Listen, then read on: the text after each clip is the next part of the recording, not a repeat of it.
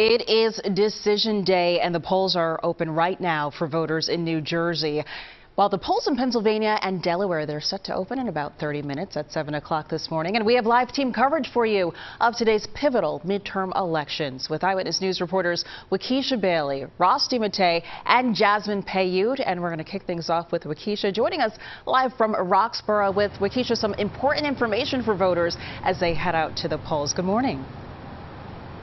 Good morning, Janelle. That's right. Voters are going to be heading to these polls here in Pennsylvania starting just in less than a half an hour at 7 o'clock. And there are a lot of things that people need to know as they make some very big decisions. Now, joining me this morning is Mr. Al Schmidt with Committee of 70. And thank you for being with us this early morning. You know, as voters get ready to head out, what are just some of those key things that they need to know? Well, it's important to know, if you haven't already voted by mail, to know where your polling place is. You can easily look that up through your county website. You can find it at pa.vote.gov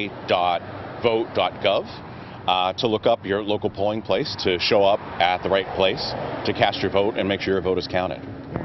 And if we go back to 2020, that election, when you served as a city commissioner, you know, you said that you were harassed after the former president made some allegations of voter fraud, which were later also proven to be false. Can you kind of walk us through that time period and why voting is so important and the integrity of our election process? It's really a matter of making sure that candidates and campaigns are responsible with their rhetoric. You know, things get pretty intense around election time. Candidates want to win. Their supporters want them to win. But that shouldn't come at the expense of the strength of our democracy, and it shouldn't come at the expense of our voters having their votes counted. So around election time, you know, the rhetoric and the tension and the stress get pretty acute, but that's really no excuse to make threats against election workers who are the people who make our democracy happen. And right now, we're dealing with some very tight races as well. What do voters need to anticipate in the days coming? Well, we would really ask voters to be patient. Counting all those votes takes a little bit of time, and you want to make sure that those votes are counted as quickly as possible and with much integrity as possible.